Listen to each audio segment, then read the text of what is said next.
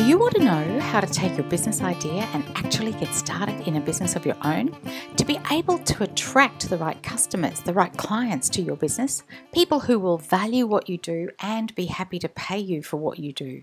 To be able to get that pricing strategy just right. How do you plan to fund the startup? I know you have a ton of questions. Listen in because the So You Want to Start a Business podcast has been made just for you.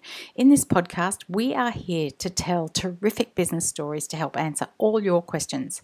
I am your host, Ingrid Thompson, and I have been running my own business, Healthy Numbers, for almost 20 years. And over that time, I have worked with literally hundreds of people to help them create, start, and grow their own business, successful and thriving businesses. In this podcast, I speak with inspiring entrepreneurs and business owners about what it takes to get a business off the ground, to get started in business, and to continue to be successful. Welcome back to episode number 119 with Emily Soccorse and Justin Foster from Root and River. I truly struggled to find the one best snippet from this interview, and I nearly gave up on the idea altogether. And then I thought, no, I like to have my snippet. And here is what Emily and Justin have to say to everyone thinking about getting started in your own business. I would say foster that little flame, that little spark. Leave space for it, leave time for it. Put it out there a little bit. Do what you can to foster it. And I think the other thing I would say is look for signs. That sounds a little crazy, but the world, other people, the universe will give you signs. And I've seen people pay attention to those signs, and I've seen people ignore them. Look for signs. I love that. That's so true, isn't it? Yeah. I would say you need to become friends with fear. Entrepreneurism is a daily relationship with fear. And this is why it's so important to do that inner work and get that emotional and spiritual healing so that you can approach fear from a position of strength. And the second thing I would say is ask for help. There's so many resources. And so arrogance and stubbornness are pretty, like they're gonna hurt you way more than they're gonna help you. Those would be my two things I would say. And I guess this is a third, so forgive me, but kind of like I said about the flame, is if your heart says go, go. If the heart says go, the head will never tell you to go. Wow. And you know what? I think this is even more applicable today than ever. This interview was recorded before COVID-19 arrived in our lives and changed our world forever. And, the fear that there is right now is palpable. And at the same time, there is so much opportunity. There are so many problems that need to be solved right now. And if anyone has an inkling of an idea, this is the opportunity to create and start our own business. Amazing. I'm working with some amazing people who are taking what they do and moving it online. People who have never used Zoom, people who have barely used technology, and they're just seeing amazing results. Look, this interview with Justin and Emily is truly wonderful. There is so many examples, wisdom, suggestions, and stories, and they are so generous and truly the living embodiment of their business. This is a unique episode as well in that it's only the fourth interview with business partners. This extremely successful partnership is living proof that business partnerships can work. Like our previous guests, episode 1 with Adam Franklin, episode 4 with Sally and Mena, and then episode 103 recently with Manny and James, all examples of partnerships. Their business model is quite unique, but it was more unique when they very first started out. As Justin says, their original intention was to create something that didn't exist before, and it didn't then. Now their approach is becoming much more mainstream, and more so as we move into the 20s. And it's just, who knows where we're going now. I truly think you're going to love this interview conversation. As always, there's no advertising on the podcast apart from me and my book and my guests. This episode is brought to you by my book with the same name as the podcast, So You Want to Start a Business. Head over to wherever you buy your books online on Kindle and get your copy. Go now, get a copy. You might be thinking about starting a business while you've got the time. And as Emily said, having the time to listen. For those who like to listen, there's audio version back around episode number 70. There's some different chapters of the book there. I just want to say a thank you for a review over on iTunes with Annie Faz writes, really useful insights. Ingrid is great at guiding the conversations and asking questions that draw out her guests' experience and knowledge of what it takes to launch a business. Highly recommended for anyone starting out or thinking about it. Thanks so much, Annie. Reviews like that help to keep the podcast popular. I truly appreciate it. So if you're loving these conversations, please jump over to wherever you listen and leave us a 5-star review if you could and make a comment. Anyway, enough from me. Let's listen to what Emily and Justin have to say about starting and running their own business and so much more. Let's go. Hello, and here we are with Emily Soccorsy and Justin Foster. How are you? Good morning, good afternoon. Hello, it's lovely to be with you, Ingrid. Thank you very much. And Justin. Emily, did I get the surname right this time? It's Soccorsy. Soccorsy, Emily Soccorsy. And Emily and Justin are from a fabulous business called Root and River. Just before we get started, Emily, where are you right now? So I am located in the Phoenix area, Arizona, and actually in the suburb called Scottsdale. Oh, how lovely. And Justin, where are you? I'm in my home office in Austin, Texas. Fantastic. So we took a little bit of time to get our time zones right here. And I, as always, am in Sydney, Australia. So tell us, Emily and Justin, what is your business? What is this business? So we are the co-founders of Root and River, and we believe every great brand is a spiritual experience. And this is a shared belief that has really fired us both up in the last 5 years and inspired us to work with defiant leaders who want to change the world with their business in some manner. Now that can be a nonprofit business, it can be a for-profit business. It doesn't really matter. What matters is the heart of that leader. And what we do is we help them uncover and articulate the core truths that they hold very near and dear and infuse them into the everyday language of their business. And we allow them to get to the root and then create a river that's a very organic way of talking and marketing and branding themselves in the market. Oh, I just love that. When I saw your website and I read some of your material when we first sort of looked at having you as a guest on the show, I just love the way you talk about your customers and your clients. And yeah, it's just a beautiful, beautiful business. So when did you start this business? Well, I think, officially it was 5 years ago this month, around this time. But Emily was a client of mine. We met at a conference 6 years ago and became friends. And then she brought me into her company that she was the head of marketing communication for. And, I knew pretty quickly into the friendship and that I wanted to create something that was the melding of our minds. And as Emily was so radically opposite of me in so many ways, that there was so much synchronicity and harmony in our ideas, and it was we did what we now call a root session, which is our kind of flagship program. We did our first one in about 5 years ago, and it was kind of almost on a whim, and we did it, and the owner cried, and it was just this moment, and we get out to the rental car, and one of us said to the other, "What was that?" And the other one said, "I don't know, but we got to do that again." And it's like we found something that was like right in front of everybody, which is that it's okay, or it's not even okay. It is imperative to brand from the heart. Yeah. Emotions are good. Yeah. You want to be authentic and vulnerable and all the things that's all hot and trendy. You got to get in your heart to do that. Yeah. And Justin, today more than ever, even 5 years ago, it was probably only just getting started with that sort of thinking. But today, where there is so much competition and there is so much going on, it absolutely has to be from the heart for business, doesn't it? It totally does. There's no way to stand out anymore without that genuine kind of emanating from that heart space. And I think, you mentioned that 5 years ago, it was probably really, we were, people looked at us like we were crazy. I'll just say that, Ingrid.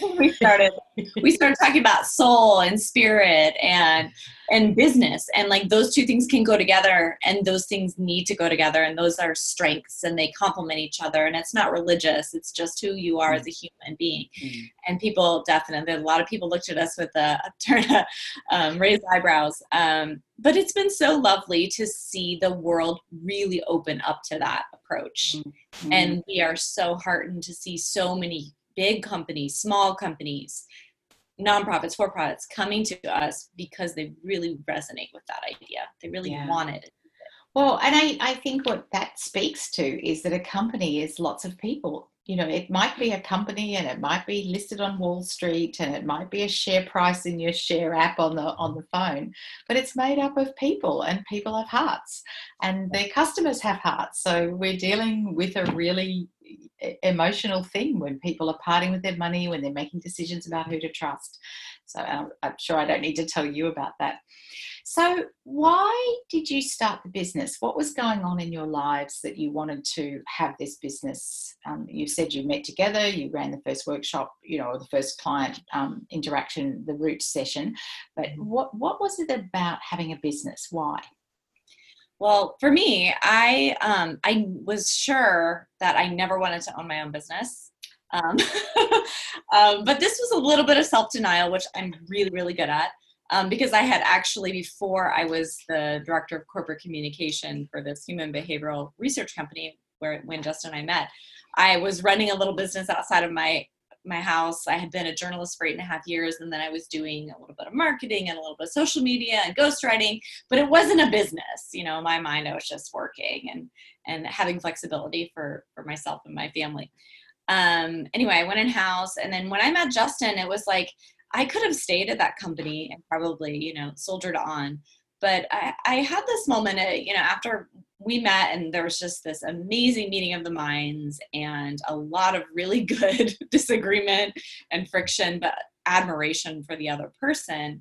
And the idea that what we could create together would be completely new and different. But there was this moment where I had worked in companies up until that point. And I just thought, the culture that I'm seeking as a person who wants to do good work in the world, I just feel like it might exist out there, but I don't have enough time to go and work at a variety of companies and find it. And I had this, I'll never forget the moment standing in my office, realizing that I just don't have the time to go find it. So I'm going to have to create it. And it was like a dawning and a realization. And I knew I could create it with Justin. And so it just, even though there was a yellow brick road in front of me, I was like, nope, not going to do it. And at that moment, because of our connection and also because of that realization, that's what really spurred it for me. Yeah, that's just amazing, isn't it? Yes, that you weren't going to find it anywhere, and it wasn't that you were particularly unhappy either in your corporate world and what was going on in your life. It just wasn't what you really wanted. Yeah, there's a sense that also the other factor is that I want to own my own time. Like my kids get off of work or get off of school early. I want to be there to pick them up. And I knew I would kick ass without having a 9-to-5 situation. And I always did enjoy a lot of flexibility in my positions, but I just needed to own my own time. Yeah, and really, where did this 9-to-5 come from? It's a construct that somebody has put together, and you only have to go to a train station at a busy time in the morning. Why is everyone on the train at the same time? Why is there not a different time? So it's crazy, isn't it? So what did you want the business to be from the beginning? What I mean, you've kind of talked about that, about the difference was making in businesses and about setting up brands and people understanding, that it comes from the heart. But what did you want from the business from the beginning? Well, I think that the original intention was to create something that didn't exist before. And so it seems kind of sparse to say that. But there wasn't a lot of like, we're going to be millionaires, or we're going to go get big clients, or we're going to fly around the world and do gigs. And there was none of that. I'd been self-employed I've been self-employed for be 17 years in a couple of months. And so it wasn't my first rodeo. I'd owned agencies, I'd done a lot of things. And for myself, I knew I wanted to create something with Emily that was so radically different that had never been done before. It wasn't until later, even a couple years in, that we realized what we were doing is developing a category. And the category we developed was intrinsic branding. This radical concept that your brand is already inside of you, and that your job is to show the world what's going on, show the outside world what's going on in your inside world. And those things had been unnecessarily separated during what we call the age of management. And in this new age that we're entering into over the last 5 to 7 years, this age of integration, is you've got to show them your heart. Intellect is a commodity. Information is a commodity. Emotion, heart, soul, spirit, those are not a commodity. Another driving factor for me, maybe I don't want to speak for you, Em, but was I had just seen how arcane and manipulative the ad agency model was. And I wanted to, this had been a dream of mine for years, which is I wanted to make something that was the opposite of what an ad agency is. Yeah. And so that was another thing that was part of it. And then to Em's point earlier about freedom, it's like, this isn't a lifestyle business only, and it's not like we're trying to scale 10x. It's somewhere in between, which is we want to do work that we love with people that we love, and we want to get paid well doing those things. Yeah. Quite simple, actually. Yeah, I love that. Yeah, work that you love with people that you can work with and get paid well. Fabulous. You may have answered this question. When did you realize the business was real? What a great question, Ingrid. That's one of my favorites, actually, because it just brings out a different answer from everybody. Yeah. I think it's been I guess it's a gradual dawning. So I'll cite a couple different moments. So Justin mentioned, when we kind of on a whim paired up and did our first root session, and we knew there was something there. Another detail that was part of that story was that the gentleman who our client, he said, I would have paid you 10 times what I paid you for this. So there was that moment where we were like, okay, this is a thing. Like, that's okay. Another invoice, like, wow. And then, so that was a moment. And then I think there was a moment when we did some work for Verizon, and we're in New York City, and we're presenting our ideas to a group of pretty high up individuals. And, they just, you always expect, if you're a little bit of a radical or you're presenting new ideas, for people to sort of argue with you or jump up and run out. And they didn't, they were absorbing what we were saying. Not necessarily that everyone in the room was agreeing with it, but we were there, we were standing on ground and sharing our ideas. And it was like spurring thoughts and spurring discussion. And so that was another moment for me. And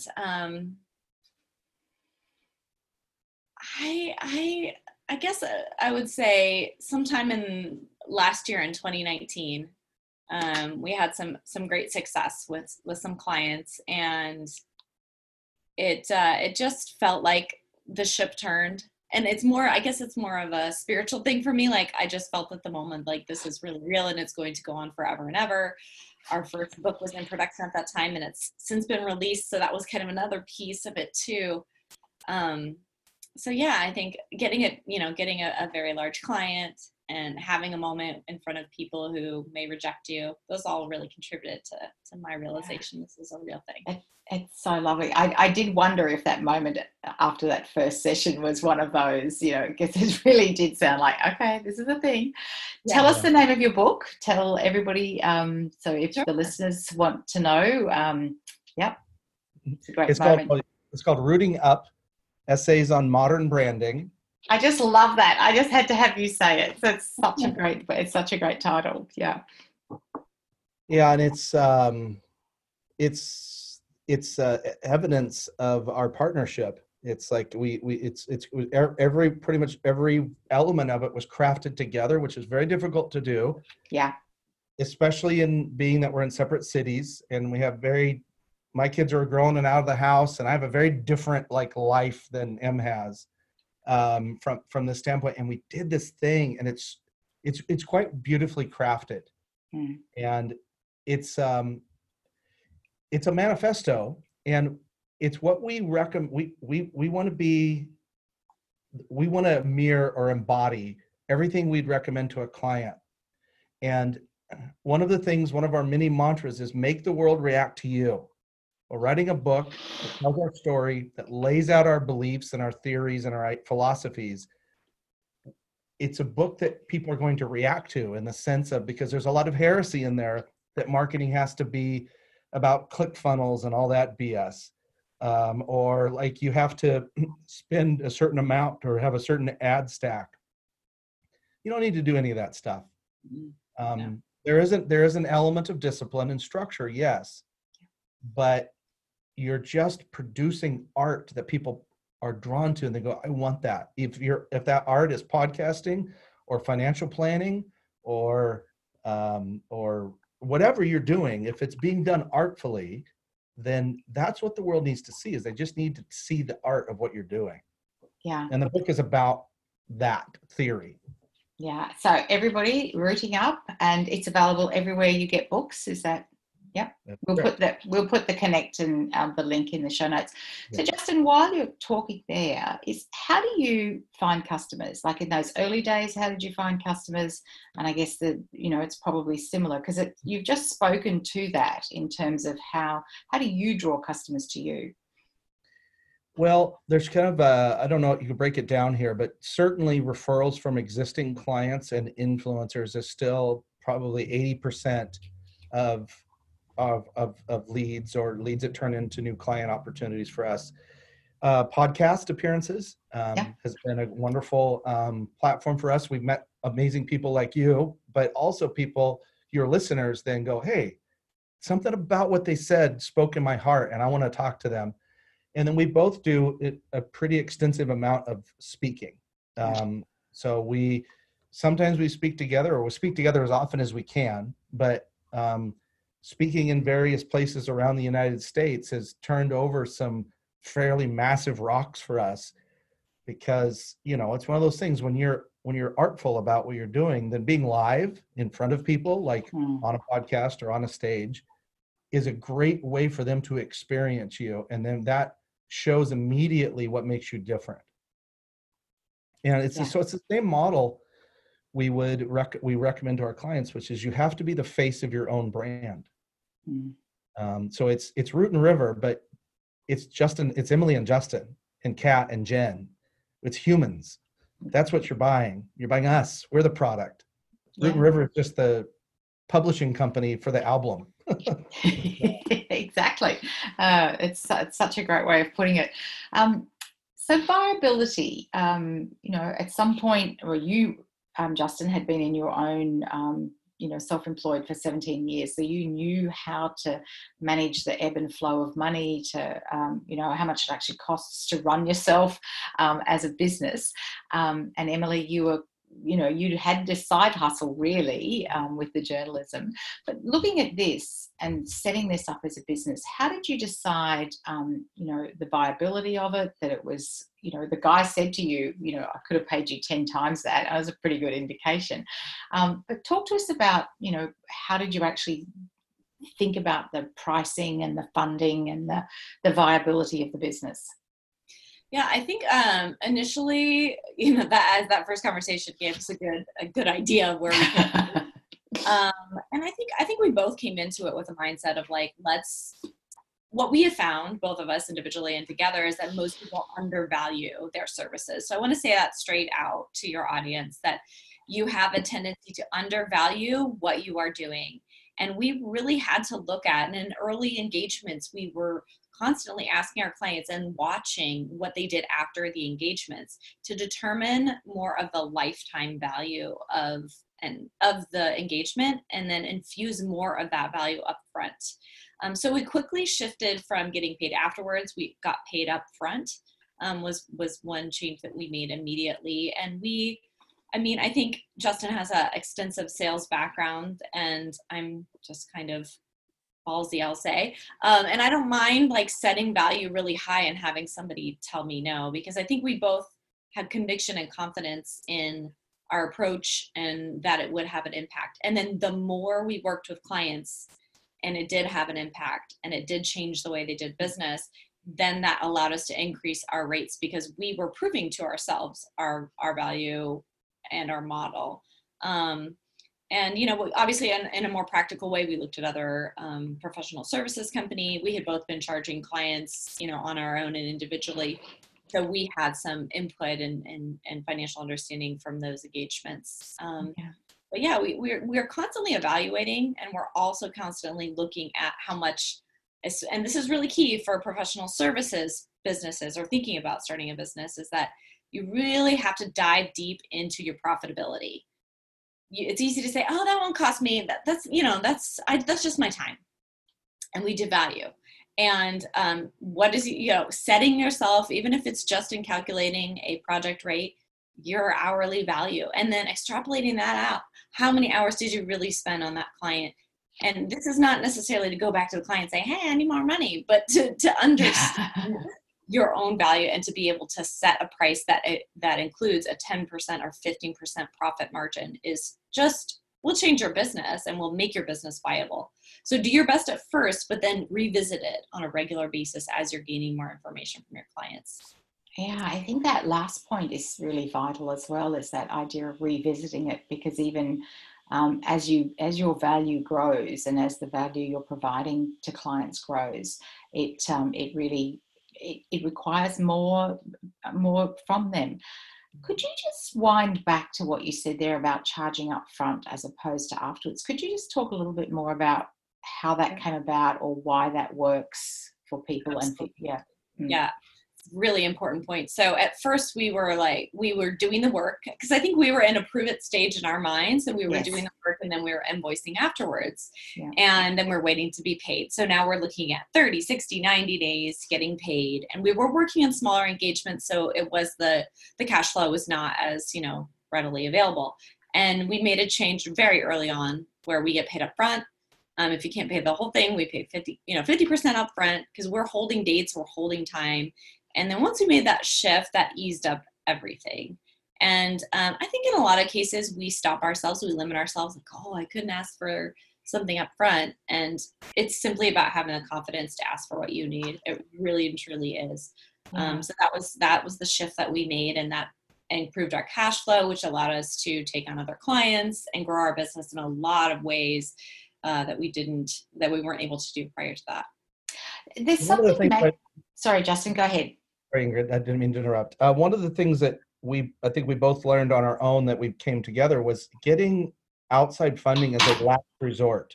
I don't know about in Australia, but in American culture, it's like we got to get funding.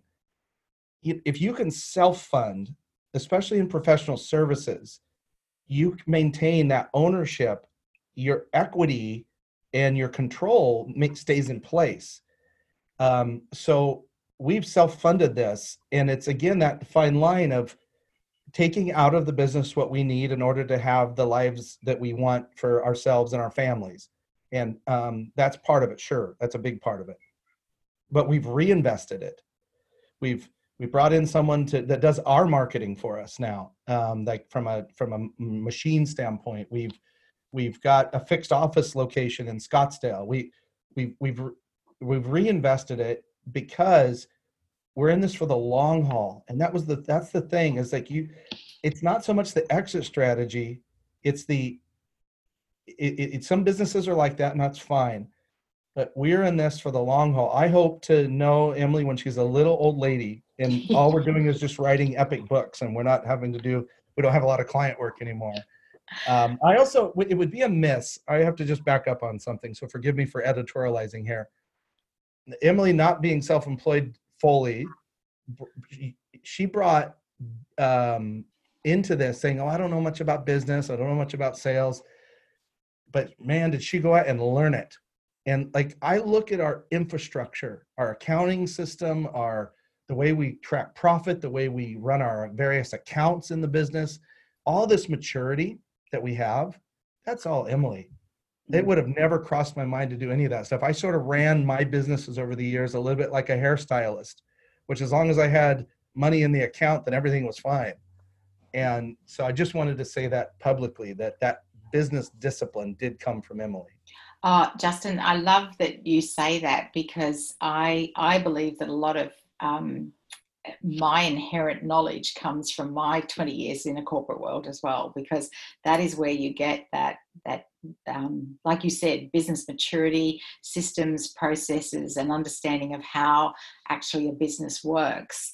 And it's a bit like that expression, does a fish know it's in water? I think when you're working in that environment, you don't actually know that you're absorbing the HR system, the accounting system, that it's part of the fabric of running a big business, and it applies equally to a small business. I just love that you said that. Emily, you're nodding. Yes, yeah, I think I agree. You just absorb a lot, and then I said I was good at really good at self-denial. I basically, I'm not going to build, like when you said side hustle, something bristled inside me. I never do anything like as a side thing. Like I do it fully.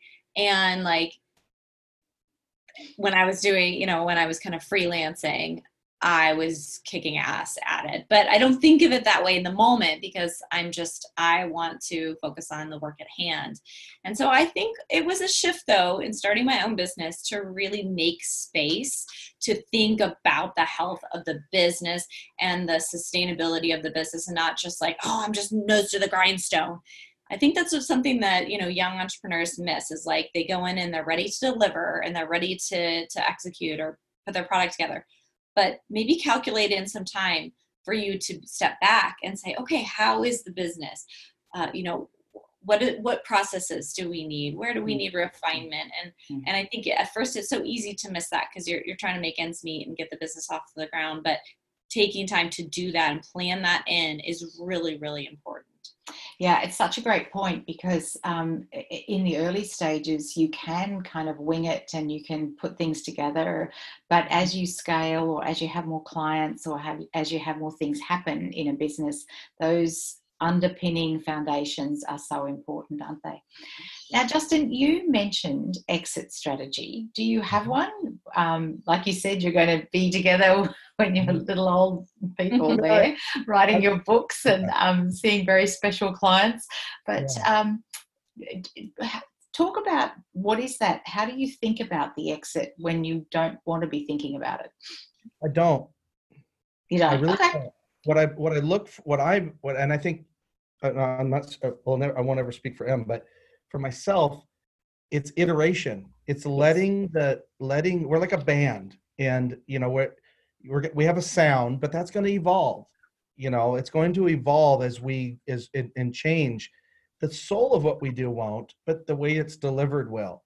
I can see Root and River being continuing as a very stable business, and then Emily and I doing other things that are projects that are separate from Root and River. I could totally see that happening. Yeah. So I see the business evolving, but the exit strategy, and I don't mean to be dark about it, is, probably a memorial, probably for me first, like here we're done. We're done. Yeah, Indeed. right. I love the band analogy, because, right now there's some pretty aging rock stars around that are still delivering amazing sound. And all right, the sound's not quite what it was, but the crowds are still huge for them. Right. Yeah, I think of like Bruce Springsteen as a model. That's who I was thinking of. Yeah, like his original raw sound. He wasn't a very good singer. His lyrics were awesome, but it was kind of jangly and rough. And then he just got better and better and better. And his new Western Skies album is like an opus. It's like, this is music. And he's in his mid-60s. That's the kind of thing I want from us, is that we are still making epic things. We're just maturing in the process. Yeah, that's just beautiful. We have seen Bruce Springsteen twice in the last couple of years here in Sydney, and I saw him in the 80s, and he just is the same. He's, like you said, matured, and the music's different, but yeah, it's a beautiful analogy for it. I love that. Thank you. Okay, so a little bit of reflection here. Going back to that 5 years ago, if you could take a magic wand, and I know that's unrealistic because you can't, but what might you have done differently? Because, you know, this is kind of the lessons learned. I know we can't do things differently, but what are some of the things along the way that you've learned from, that you've made some changes? That's a great question. Another really good question. I think we did a lot of things like we did since we came at this from like just a different perspective, I think, than most people. Our focus was different. Like our focus was on each other and people and the relationships. And I think that's what people tend to avoid. And that's why a lot of business partnerships kind of fail, because there's not enough tending to the relationship. So we did that right. I think, you know, I guess I would say that we did kind of get our financial house in order pretty early, but I would even started that earlier if I knew then what I know now. You know, just right from the get-go, find a really good partner that you like. Like when we started looking for accounting and financial partners, it was like, well, this person, I heard about them, and then we just started working with them, and then we're like, we don't even like this person. We don't even like being on a call with this person. And we created a standard really early on that if we don't like one of our partners, like as a person, we're not doing business with them. So we instituted that, and then that's just become a great rubric for anything that we need. We look for people that we enjoy. Again, it goes back to our standard, like do work with we love with people we love. We use that throughout the business. So I would say get my financial house in order earlier, and implement that standard of working with people you really, really like, and whether that's partners or what have you. Yeah. So what happens if you get a client that you kind of get that same feeling about as they come to you? How do you deal with that? Yeah. But not in years. Yeah, not in a long time. Like, you know, my answer to that question earlier, Ingrid, would have been like something along the lines of saying no to a few projects but you know, you got to eat. So I don't regret it as much as it would have been nice to not say yes to them. But then we learn from them. And one of the things, many of the 1,000 things that Emily and I have synchronicity around, is this relationship with failure, that it's all part of the artistic process. And so we don't get clients. We don't get clients, especially since we've doubled down on our language. And I'll tell you about a specific moment in our business. It was 3 years ago. It was the summer, the late fall or fall of 2017, and we were struggling. And it did not necessarily look like it was going to be sustained. And we got together and we were like, what are we going to do? And we agreed we're going to double down on our language. And we put that all great brands are spiritual experiences. We talked about the soul of the brand. We use a little profanity now and again. We just were more of ourselves. And so that what that did is that set us up to filter out the people that weren't a right fit for us. And we use one of our favorite words quite a bit, which is no. No, we're not going to do it for less than that because we're worth it. And we're not arrogant about it, but you know, it's just a sense of knowing what your boundaries are. Yeah. Lovely. Really lovely. Can I add to that, Ingrid, too? Yes, please. So we teach our clients, and we use this, this illustrates what Justin was just saying, is that your job as a business is to repel the people who are not a match to you, to what you believe, to the standards that you have, to the convictions that you have. So I think in that moment, we could have said, you know what, let's just, you know, all of this spiritual stuff, and it, you know, it's really edgy and people don't like it. So let's try to do something people like. But we were both like, screw that. if we're going down, we're going down. But it wasn't an automatic, like it was a consideration, right? Mm. And so we know what it feels like to be like, I want to be liked. I want this to be successful. And so I'm willing to make these compromises. But if you can look at it from the other way around, of like, if I am able to speak my truth in a way that will repel the people that do not believe what I believe, it will also attract the fewer and the more suited to me people who do believe what I believe. And then from there we can build. And that was our approach. That's what we teach people to do. But you really have to let go of the idea that you're out there in business to be liked or accepted. Yeah. It's a struggle and it's a switch in our minds, but you're out there to state who you are and what you believe and open the doors for the people that come and say no to the people who are not a match. Yeah, I think that's beautiful. It's so very true, because so often when I speak to people who are thinking about starting a business or who want to, and, who are their customers? What is their idea? And when you say, who are you appealing to? It's everyone. It's not everyone. You can't service everybody, but you don't want everybody either. That's just it's just not part of it, is it? Well, being an entrepreneur is overcoming thousands of years of biological and social programming, because the biological programming is to not die. So your brain, as an entrepreneur, your brain doesn't necessarily know it's not grizzly bears that are going to eat you. That, we use terms like the wolves at the door and all this like dramatic terminology. It was like, you're going to be all right. You're probably going to be all right. Yeah. But you have to overcome that. You have to that biological response. The second part is the social conditioning, especially in entrepreneurism, which is, it's got to be about scale or exit strategy or what you're funding or when's your IPO or all of that stuff. And that's fine if that's what you're into. But just like Maslow's hierarchy, the whole point here is to self-actualize. Yeah. And entrepreneurism is self-actualizing in a way that produces value in the world.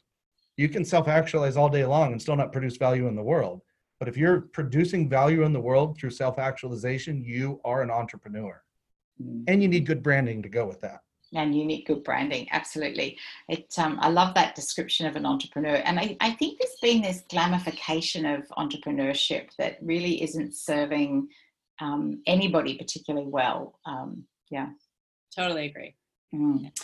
So, Justin, you talked there about the tough time there in 2017 when you really did wonder if it was going to go ahead.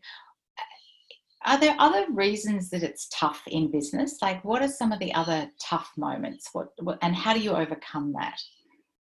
Well, speaking for myself, you don't think about, and I think this is maybe something that's kind of part of the male brain, the masculine brain, which is you don't understand that your business, your wounds, your unhealed emotional wounds will show up in your business.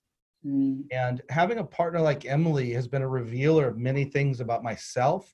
And then the business was a reflection of that. And so I think it was at the beginning of each year, we've each kind of asked the question, what do you need for me to be a better partner? Well, a couple of years ago, I asked that and she goes, you could be less negative. And I was like, what? And I realized that I had this sort of negative reaction to so many things. And that was because as a survivor of childhood abuse and lots of trauma, lots of stuff that's happened, I was bringing this sort of defensive, trapped badger mindset into business. And it's fine to stay alive, but it doesn't make you happy. Mm-hmm. And I think what I would say to every entrepreneur, if you have unhealed emotional wounds, it's affecting your business, whether you know it or directly or not. I 100% guarantee it's affecting your business.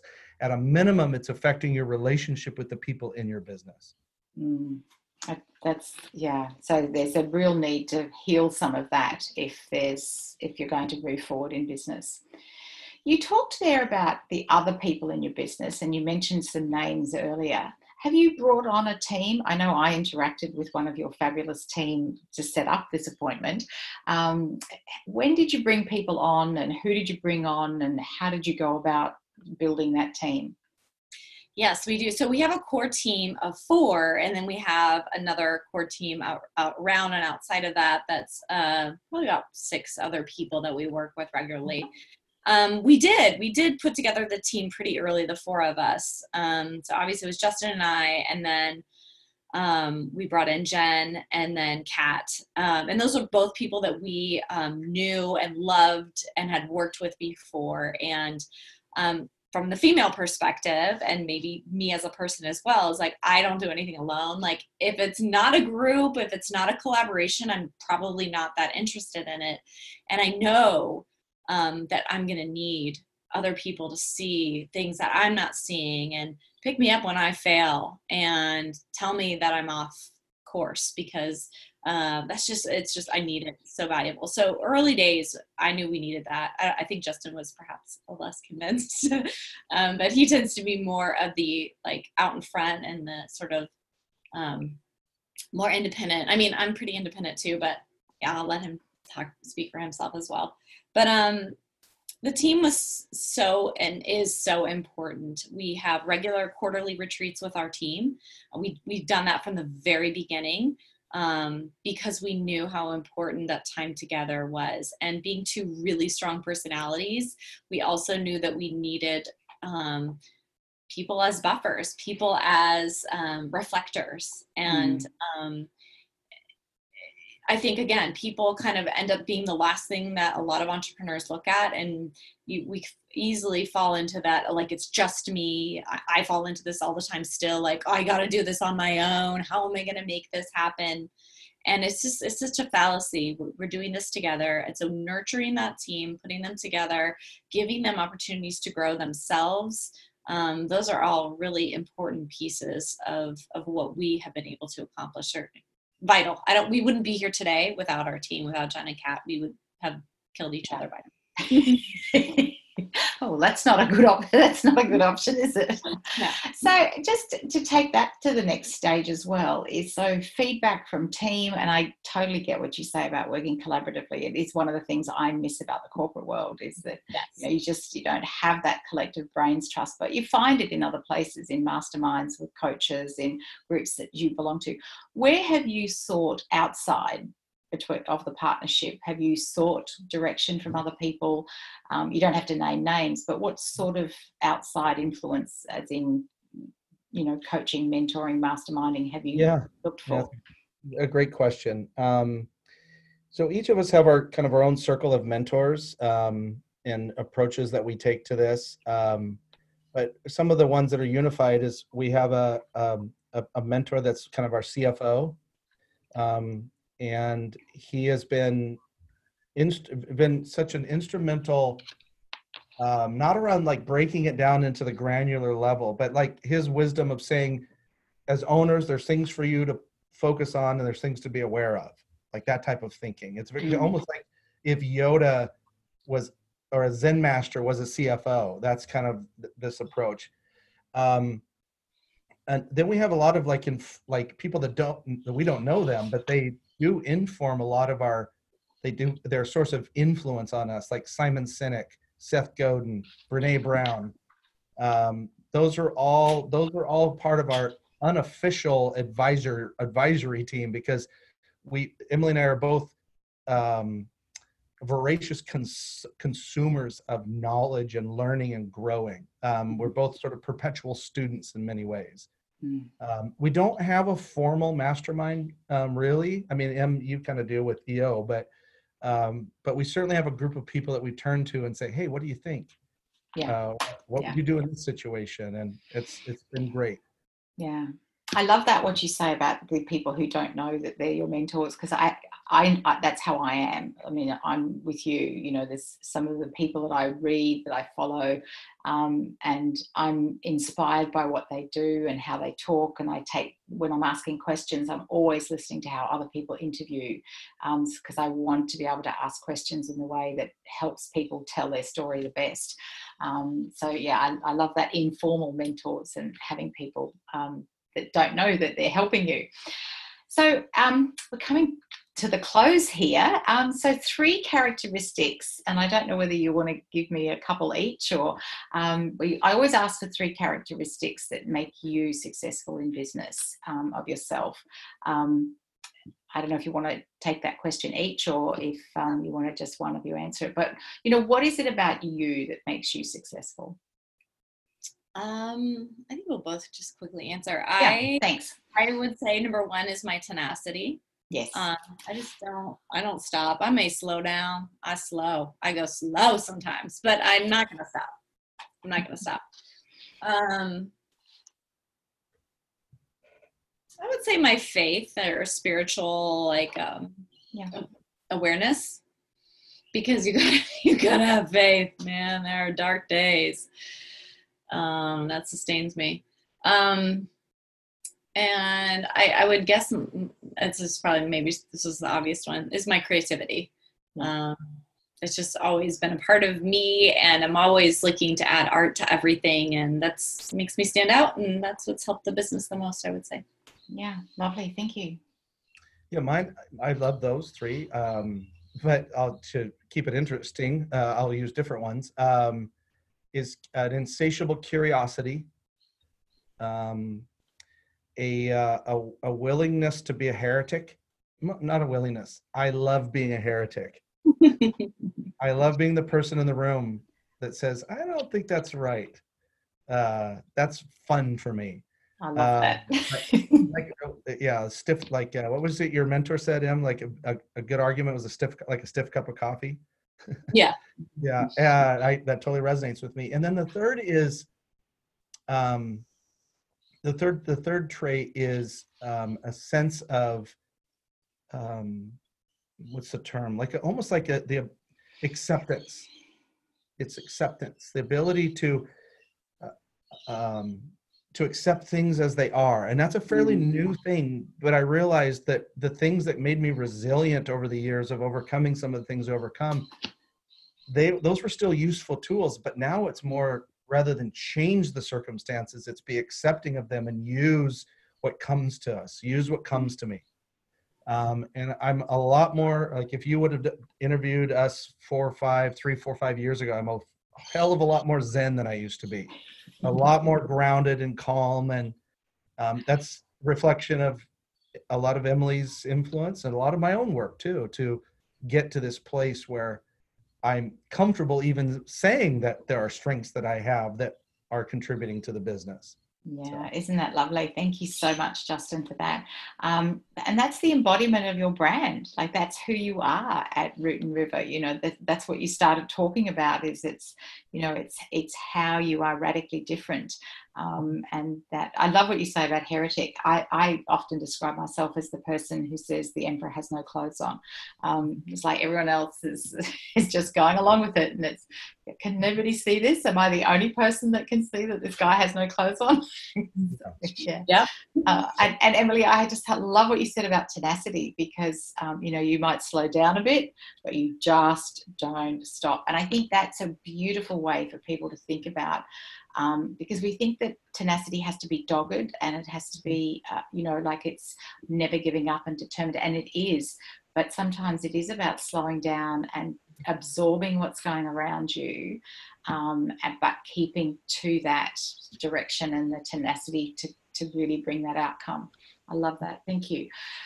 So as we finish, you've given a ton of wisdom to people who are thinking about starting a business. Just in a couple of words, what do you say to someone who is in that, oh my gosh, I've got this idea, what do I do? I'm thinking about it, I'm kind of experimenting.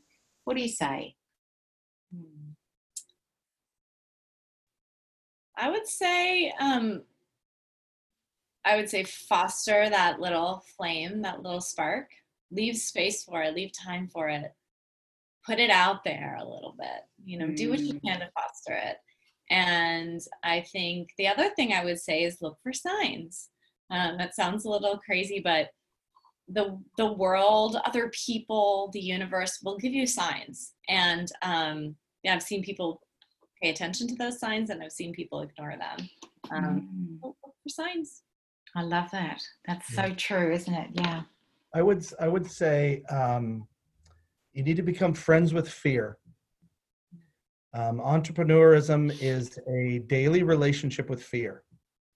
And this is why it's so important to do that inner work and get that emotional and spiritual healing, so that you can approach fear from a position of strength.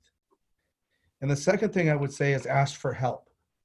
There's so many resources. So many resources. And so arrogance and stubbornness are pretty, like, they're gonna hurt you way more than they're gonna help you. Those would be my two things I would say. And I guess this is a third, so forgive me, but kind of like I said about the flame, is if your heart says go, go. If the heart says go, the head will never tell you to go.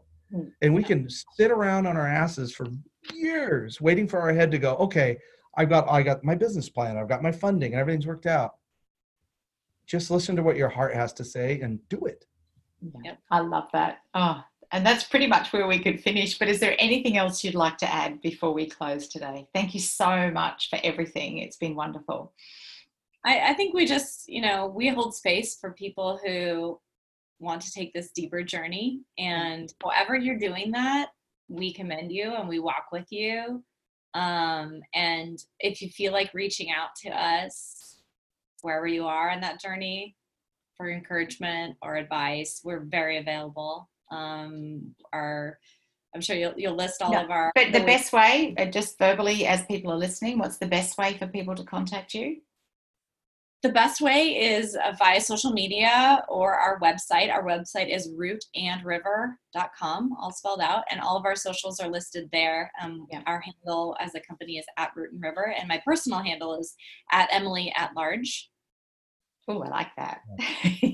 And we'll put all of that in the, we have that information. We'll put all of that in the show notes and on my webpage. And it's just been a wonderful, wonderful conversation. Thank you so much. Thank you. Thank you. It's fun. Thanks so much for listening to another wonderful episode of So You Want to Start a Business podcast. What's your standout moments?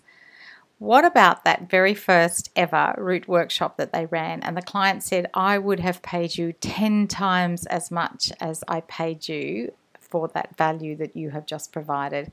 Amazing. Who wouldn't love to have a client say something like that to them? Maybe you have had clients say that to you. I love what Justin says about intellect and intelligence are commodities today. Emotion is not a commodity. And it's emotion that can truly make your business stand out. We truly are hearing more about the soul and the emotion side of business brand versus the traditional advertising model.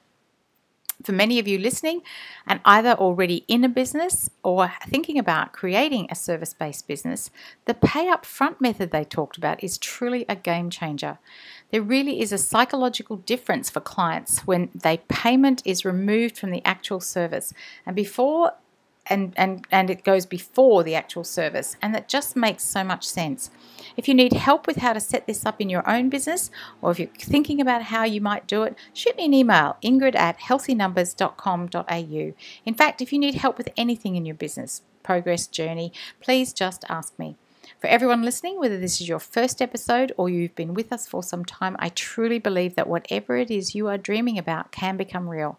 These podcasts are designed to inspire, educate, and inform about what it takes to start, create, and grow a business of your own.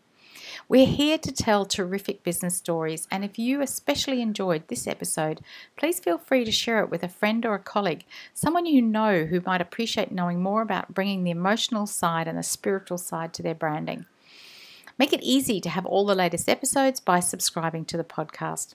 Anyway, as we always say right at the end of our podcast, ideas without action, well, that's what they are, aren't they? They're ideas. What actions are you inspired to take right now, today?